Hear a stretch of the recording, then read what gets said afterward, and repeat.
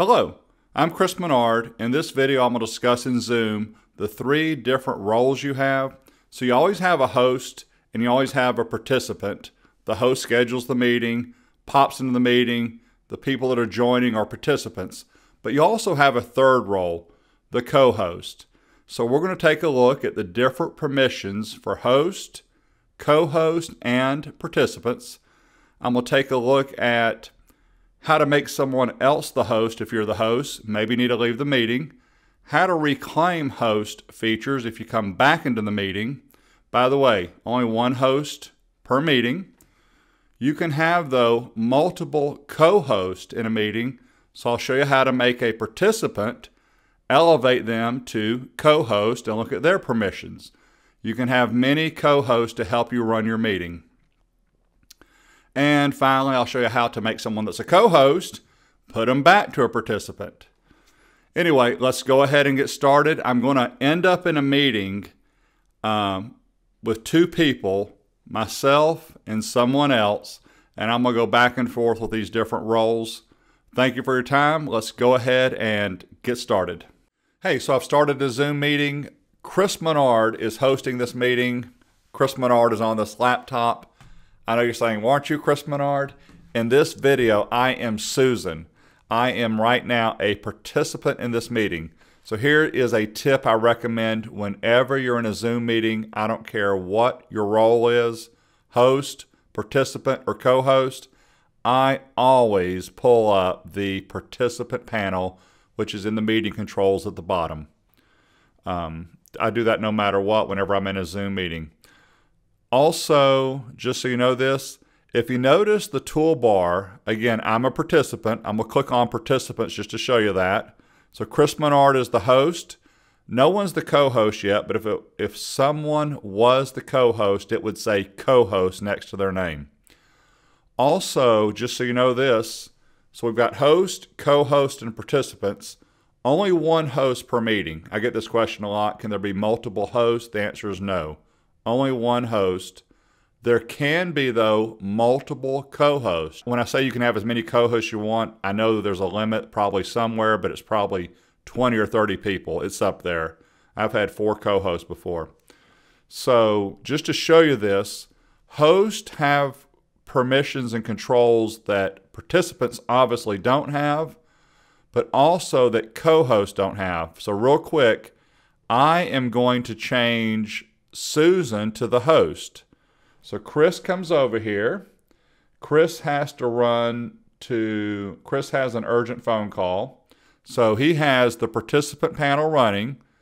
He has to get out of the meeting. I recommend you always have a host for your meeting. So if Chris left the meeting and didn't make someone else the host, the meeting would continue, but everyone's just a participant. So Chris is going to point at Susan's name in the participant panel and select Make Host. Watch what happens in the participant panel right now. Susan is now the host. And by the way, I'm Susan in this video. So look at my meeting controls at the bottom. I can end the meeting. I can record live on YouTube or Facebook. I don't have Facebook turned on. That's only with the paid account, by the way. You can't do that with the free account. I can do breakout rooms. You don't see it down here because I didn't do any for this meeting, but you can do polling if you're the host. You can't do polling as a co-host, and you can't do breakout rooms as a co-host, which I'm going to show you in just one second. But then I've got all these other features, so I can run the meeting here. So now, another tip. If you're the host of a meeting and you leave, or you make someone else the host, and you want to reclaim host, you can. Still in the participant panel, you click the 3 dots and you hit reclaim host. Watch the participant panel here. Chris just reclaimed host because this is Chris's meeting. So now let's take a look at the co-host features. Here's why you would use a co-host. Let's say there's 20 people in the meeting. Chris is running it and he's doing a presentation or he's just trying to manage the meeting as the host. He wants people to help him out maybe with chat, maybe with waiting room and that type of features. Chris can have as many co-hosts as he wants. So again, he's going to point at Susan, and now I'm about to become a co-host right now. Make co-host. So let's see what features I can do as the co-host. Number one, let's discuss chat. I'm going to pull up the chat box. Oh, by the way, security pops in here. If you see the security icon in the meeting controls, you're either a host or a co-host. Absolutely. You will not see security as a participant. So if I pull up chat, let me move this around just for a second. A lot of the features that you see in security as host or co-host tie into the participant panel and tie into the chat panel. So if you change one place, it changes automatically in the other. So here's my example number one. Do you see lock meeting? I can lock the meeting here. Lock meeting appears up in the top left corner. Look up the top left. I'm going to click lock meeting. The meeting is locked. I did that as a co-host. I would do that from the participant panel.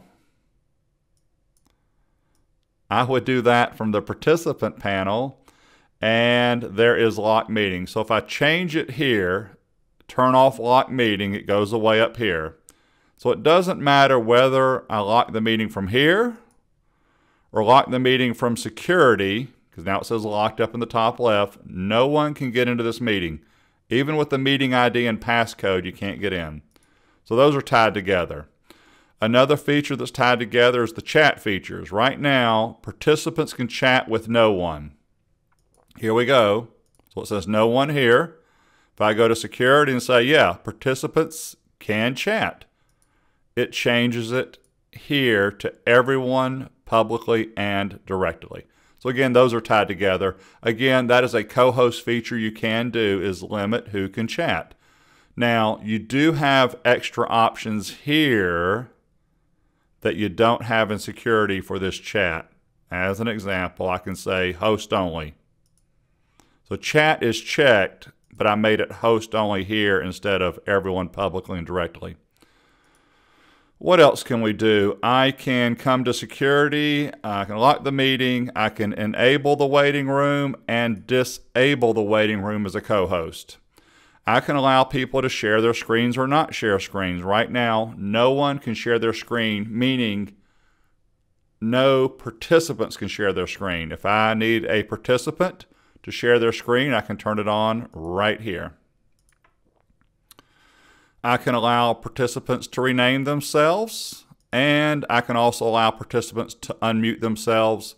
So again, some of these features here are over in the participant panel. Rename and unmute. Allow participants to rename. Allow participants to unmute. And by the way, as a co-host, Chris is presenting. He's the host. I'm Susan, the co-host. I'm hearing a lot of background noise. I may do a mute all. So you can mute all as a co-host. Can't do that as a participant.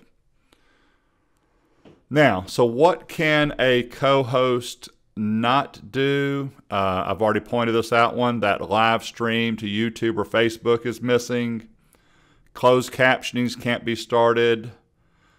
Two really important ones here. I think I've already mentioned these though, but the breakout rooms cannot be done as a co-host. And polling can't be done as a co-host. Polling cannot be done as a co-host. Anyway, I hope you appreciate this video.